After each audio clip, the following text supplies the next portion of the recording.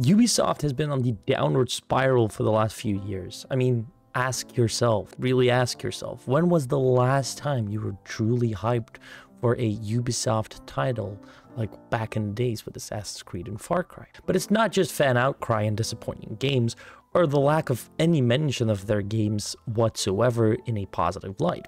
Ubisoft is genuinely drowning right now.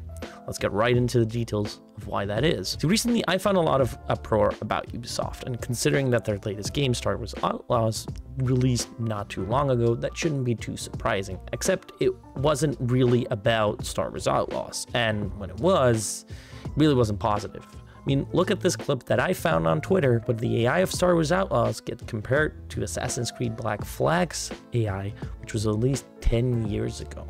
You in the bush! Out! Die! You die! You can't escape us! I'll pay you! Anything like...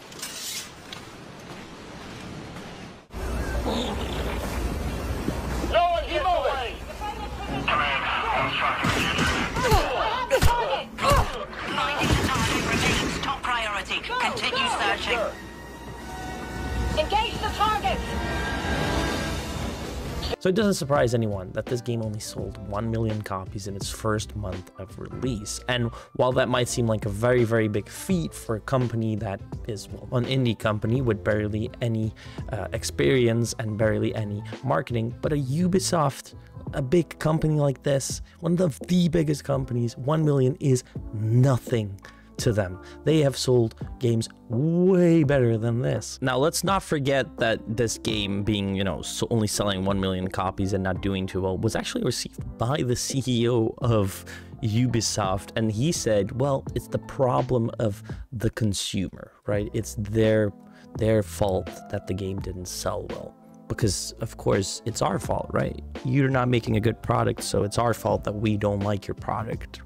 Black Myth Wukong, however, when you look at that game, was able to sell 20 million copies already, and maybe even more at this moment. I mean, we don't really know the exact numbers, but it wasn't even published by a big company, a big studio. It is just a cool game that people really like, that people are having fun with, and that people got hyped for, and it did it marketing well. Now, don't get me wrong. You might be watching this video and think to yourself, well, I enjoyed Star Wars Outlaws. I enjoyed the latest Assassin's Creed games. I'm enjoying Rainbow Six Siege. I'm enjoying so many different games from Ubisoft. So why the hell are you hating on them? And I gotta be honest with you, great. Honestly, that's the only thing I really have to say to you. Great, enjoy the game, because that is honestly what I want people to do. I want people to enjoy the games. But just know, Ubisoft, when we look back to their golden days when they made Assassin's Creed Black Flag, for instance, it shows that they could be making way better games and way more games if they weren't putting so much time in the wrong sections of the game, like for instance inclusivity, or having this weird reason for like making the open worlds just so bland and lifeless, so that they can just push out more stupid missions that don't really matter to anyone and give you pretty much nothing. I understand that you enjoyed their games and you can still enjoy their games. Trust me, I do. It's just that me personally, I don't. And clearly from the numbers, it shows that a lot of people don't really care anymore about Ubisoft's way of making a game or how they hold your hand on whatever. There's way too many issues for people out there, but I'm not here to take away your fun. Now, a lot of people still defend them, and I get it. Like I said, Ubisoft had their golden days. They had their time where Assassin's Creed was at its prime with Black Flag, but it wasn't just Assassin's Creed. I mean, we have the Splinter Cell series, we have the Rainbow Six series, and I'm not just talking about Rainbow Six Siege.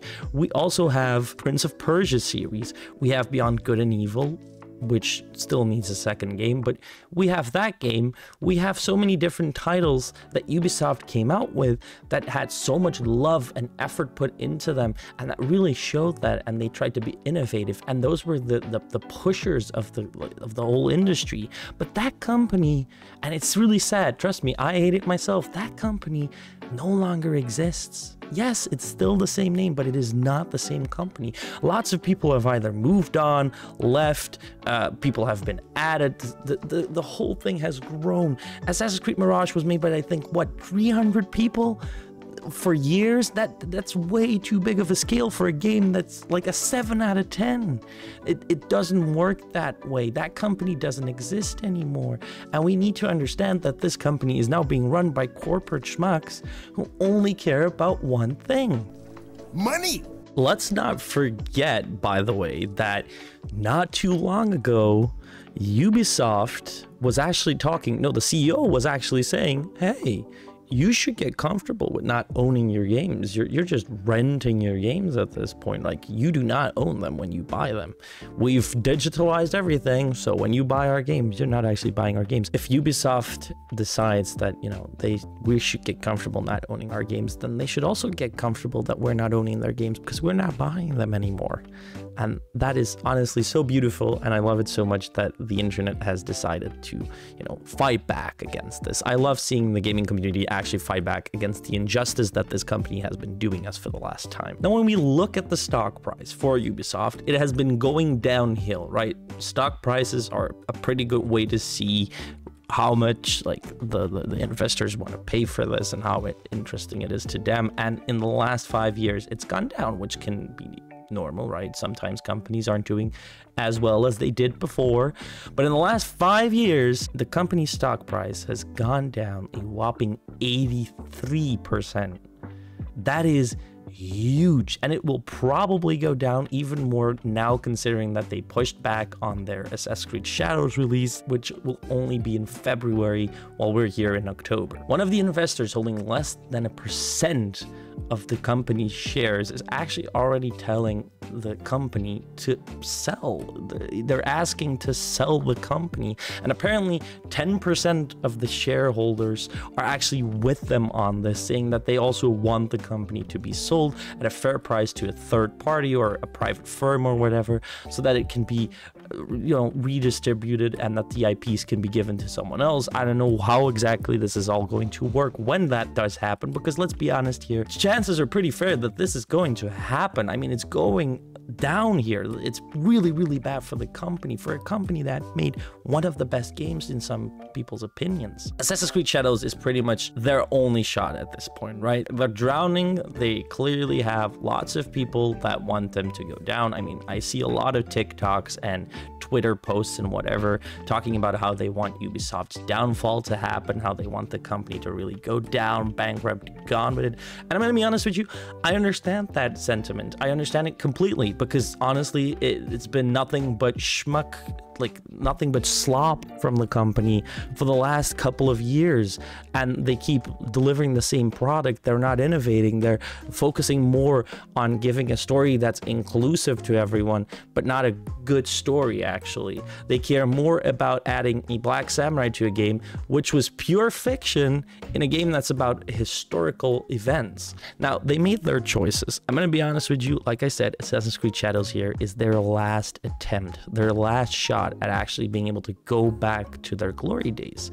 And we'll see how it goes, because honestly, I saw recently that it's been pushed back for February. And while that might be seen as a bad thing, they've also put a bunch of different changes to how they will be selling it. First of all, Ubisoft Connect will no longer be needed for the game. The game will just sell on Steam. You will no longer need, like you used to do, where you press play and then you first have to connect to Ubisoft Connect. And then once you've done that, you can actually start running the game. But if you close Ubisoft Connect, the game also closes. A whole bunch of stuff for no apparent reason, just to add an extra layer of difficulty on playing your game that you just want to play. You don't care about the company's storefront. You care about just buying your game and playing the game. Then we also have that there's no pre-order exclusive early access. There used to be this whole system with Ubisoft. It was this case for Star Wars Outlaws, where if you pre-ordered the game, you could get 3 days early access. The problem with that one, for Star Wars Outlaws, there was a bug in the game, and the bug got fixed in the day one patch, but that meant that those people who played the 3 days worth of the game actually had to delete their save data and start the game over in order to play without that bug. And it was pretty much a very game-breaking bug at that point. And so they paid extra to get early access, and they just got screwed over by Ubisoft, by one of the biggest companies out there. And so they've done that. They've gotten rid of that.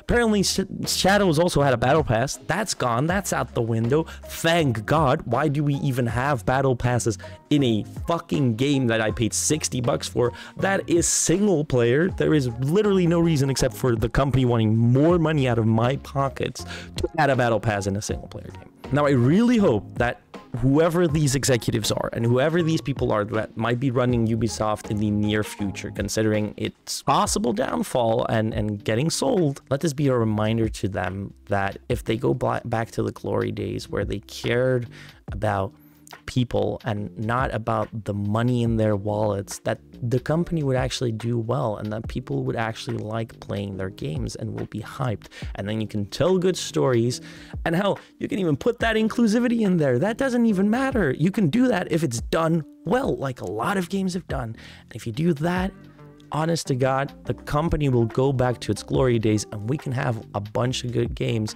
that maybe in 10 years time I'll be making videos about Ubisoft being one of the best companies out there for gaming at that point. But we will have to see. This was my whole take on the situation, and I'm sure that after seeing this video, you've had your whole opinion yourself. So leave it down in the comments below so I can read it and I can have a discussion with you about it. While you're down there, also subscribe to the channel for more gaming commentary just like this. Anyhow, I just told you this whole story about Ubisoft's downfall and how it's drowning and how they're trying to survive here. But I actually did make a video about Ubisoft not too long ago where I talked a bit about how they're not really going to change. So why not check out that video, and I'll see you there.